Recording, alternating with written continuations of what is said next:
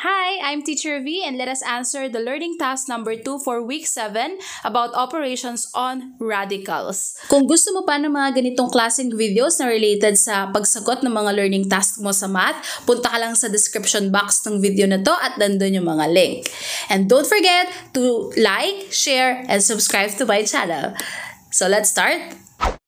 Let us answer learning task number 2 for week 7, operations on radicals. For number 1 question, so letter A, what is or the rules in adding or subtracting radicals? So, ang answer natin dyan is makikita nyo na rin mismo sa inyong module, diba? At naituro ko na rin sa mga nakaraan kong video. Ito yon, in adding or subtracting radicals, you can only add or subtract similar radicals. Kailangan similar radicals or same ang index and same ang radicand para mai-add mo yung mga radicals. To add or subtract similar radicals, add or subtract only the coefficients of the radical. Yung coefficients, yung nasa labas ng radical natin, i-add mo yun. And just copy the common radicals.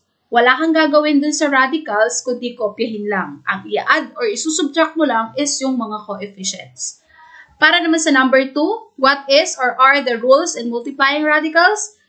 This is the answer. When we multiply radicals of the same order or index, ito pag same ang order or same yung index, we will multiply the coefficients and the radicands. So, multiply mo coefficient to coefficient, radicands to a radicand. Then, simplify. If the radicands are the same but different indices, you have to change them into similar index. Okay ba ang index? Hindi mo sila pwedeng i-times na lang agad. Kailangan mong gawing similar muna yung kanilang mga index.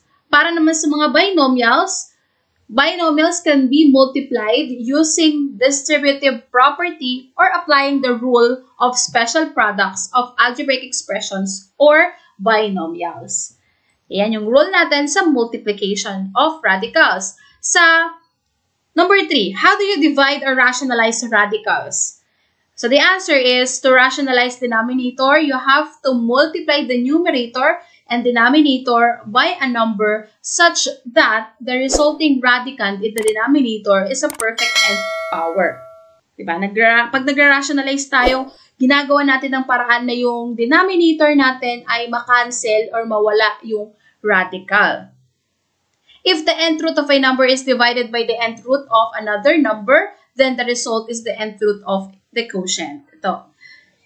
Nth root of p over nth root of q is equal to nth root of p over q. So, pwede natin gawin is i-write natin as one radical na lang and then i-divide natin yung kanilang radicand. Ito yung mga dapat yung tandaan sa operations natin on radicals. And for number 4, how do you rationalize if the denominator is a binomial radicals?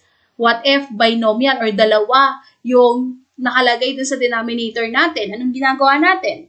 To rationalize the denominator, multiply the numerator and denominator by the conjugate. Doon na papasok yung conjugate, di ba? Of the denominator. Multiply sum and difference of binomial radicals and then simplify. So, yan yung kabuuan ng mga kailangan nating tandaan sa pag-add, subtract, multiply, and divide ng mga radicals. So, pwede nyo namang balik-balikan yan sa inyong module, na-explain naman yan dyan at nakasulat naman yung mga yan. Kailangan lang natin minsang i-recall para hindi tayo nalilito. Now, for letter B, you have to perform the indicated operations and you have to express your answer in simplest radical form. I-apply nga natin yung mga rules about radicals. Say for example, sa number 1, negative 2 square root of 5 minus square root of 5. Again, pwede ka lang mag-add or mag-subtract kung similar radicals. Similar radicals ba yung number 1? Okay, yes. This is a similar radical kasi pareho naman sila ng radicand and pareho ang kanilang index na 2. Parehong square root. Kaya ang gagawin lang natin dito is subtract natin yung mga coefficients o yung mga number na nandito sa labas ng radical natin. Dito, walang nakasulat na number. Pero again, kapag walang nakasulat na number sa labas ng radical, ibig sabihin nun 1 ang ating coefficient. Ang gagawin natin dito is i-minus natin yung negative 2 and 1. So, negative 2 minus 1. Saan galing ang 1? Galing dito. Negative 2 minus 1, then copy. Wala tayong gagawin sa radical, just copy. So, negative 2 minus 1, square root of 5. So, apply lang natin yung rules sa subtraction of integers. Negative 2 minus 1 is negative 3, square root of 5. Again, ang ginagalaw lang natin or sinusolve lang natin dito is yung kanilang mga coefficients, yung kanilang mga radicals ay kinokopya lang natin. Sa number 2, negative 6 square root of 7 minus 2 square root of 7. So, negative 6 minus 2. Tapos, kinopy lang natin yung square root of 7. So, negative 6 minus 2 is negative 8. Then, square root of 7. This is our answer for number 2. Number 3. Tatluhan na yung ating radicals dito. Pero madali lang din naman to. Kasi mapapansin niyo puro sila similar radicals or pare-pareho sila ng radicand and ang index. So, ang gagawin mo lang dyan is kokopyahin mo lang siya, di ba, sa huli. Pero, focus muna tayo dito sa mga coefficients natin. So, solve natin yung mga coefficients. Yan, negative 2 minus 2 minus 2. So, negative 2 minus 2 is negative 4. Negative 4 minus 2 is negative 6. Then, copy. Just copy lang yan, yung ating similar radical, square root of 27. Pero, pwede pa natin itong masimplify yung square root of 27. Kasi may factor ang 27 na perfect square. Tignan nyo dito sa table natin. Ano sa palagay nyo ang factor ng 27 na meron dito? Okay, correct. Merong factor ang 27 na 9. Diba? 9 times 3 is 27. Pero instead of writing 9, ang isulat na lang natin is 3 squared. So, copyhin lang natin yung negative 6 or yung coefficient natin. And then ito, yung 3 squared is 3 times 3 or 9. So, galing dito yan. 9 times 3 is 27. So, pinactor lang natin yung 27. And, merong pwedeng makancel dito or masimplify na. Yung ating 3 squared. Square root of 3 squared is 3 na lang. Or, simply, law of radical number 1, pag same ang index and ang exponent ng radicand, makakancel na. Ilalabas na ngayon natin itong 3. Mapupunta na siya dito sa labas. At ang operation na gagamitin natin is times. Okay? Again, yung negative 6, huwag mong pa rin kalimutan, sulat mo pa rin dyan. And then, itong 3, saan galing ang 3? Nanggaling ang 3 dito sa 3 squared. Tapos, ano ang naiwan sa loob ng radical sign? Ang naiwan is itong 3. Kaya meron pa rin tayong radical dito na square root of 3. Negative 6 times 3 is negative 18. And just copy square root of 3. Okay, for number 4, negative 5 square root of 12 plus 5 square root of 3 plus 5 square root of 20. Hindi sila mga similar radical, kaya gawin natin silang similar by reducing the radicand. Tingin tayo sa table natin. Ano kaya ang factor ng 12? Okay, factor ng 12 na meron dito, na perfect square. Ang pwede natin gamitin is 4, kasi 4 times 3 is 12. Pero instead of 4, ang isulat natin is itong exponential form niya na 2 squared. So, just copy negative 5, square root of 2 squared times 3. So, 2 squared is 4 times 3, 12. Ito, i-breakdown mo lang kasi hindi mo na ito masisimplify. Ayan na yun. Then, dito sa pangatlo is yung 5 square root of 20. Ano ang possible factor ng 20 na meron dito sa table natin? Yes, pwede rin ang 4. Kasi 4 times 5 is 20. But instead of writing down 4, pwede mo nang isulat yung 2 squared. Ayan.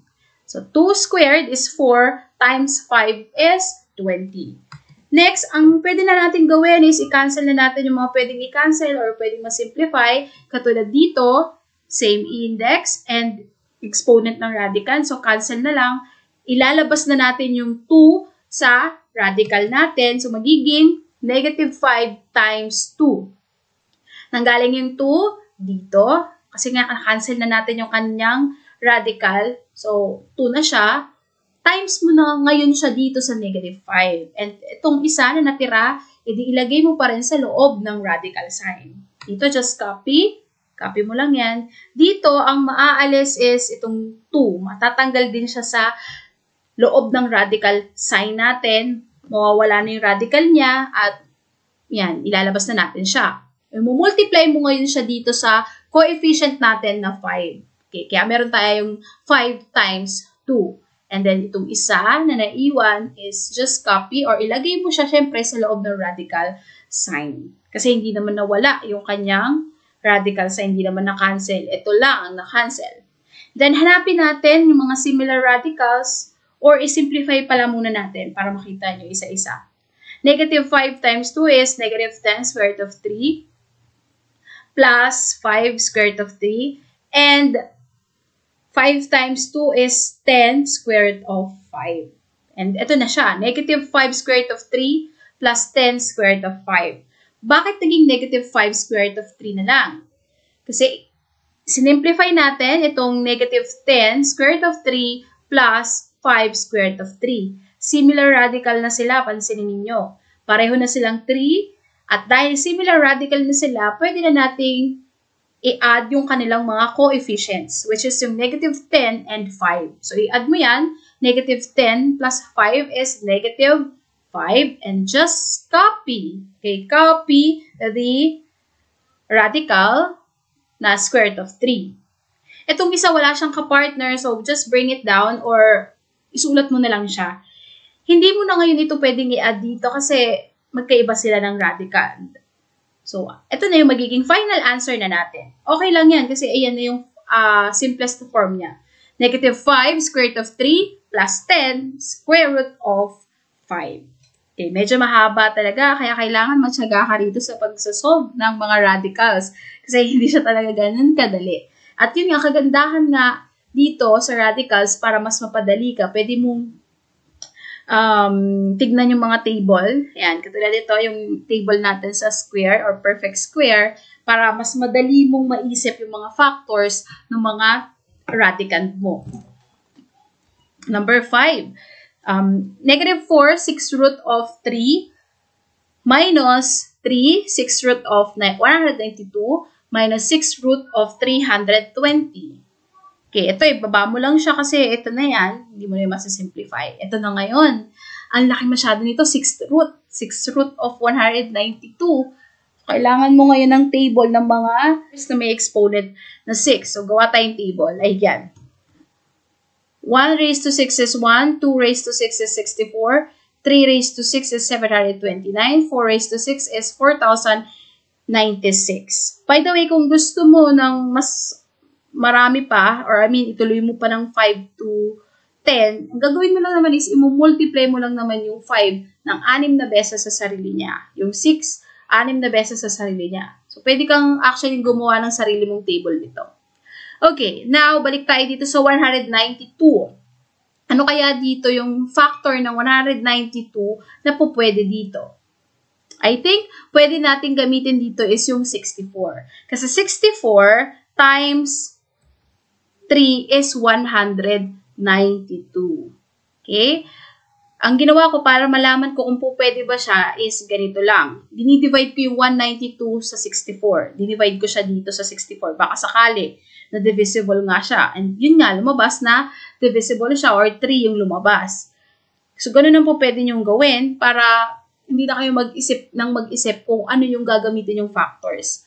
Okay. So, nakita na nga natin na ang factor ng 192 is 64 times 3. 64 times 3 is 192.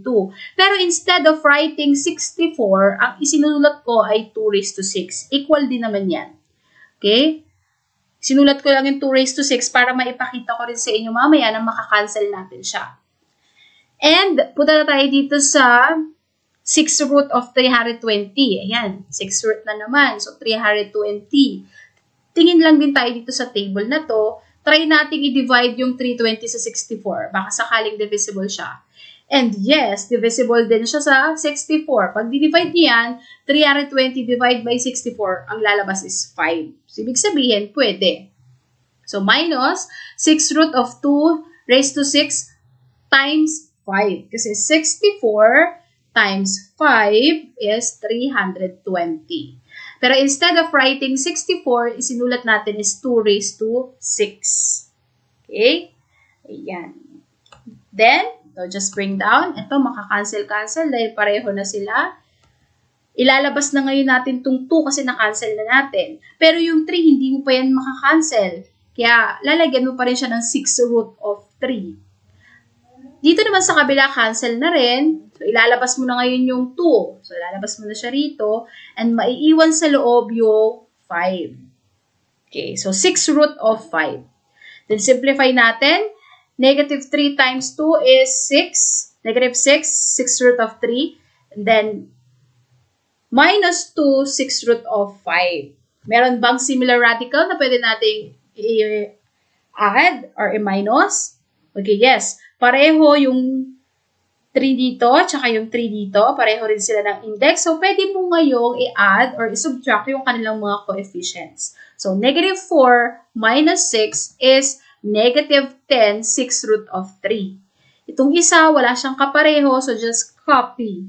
Katulad kanina sa number 4, hindi mo na ito pwedeng ipag-add kasi magkaiba sila ng radical. So, at as is na yan yung ating answer.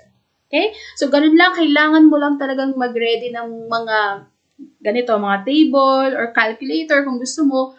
Lalo 6th root yung hinahanap or 10th root, yung mga ganyan. So, pwede ka namang tumingin sa calcu or sa mga table para mas madali kang makaisip ng mga factors na may perfect nth root.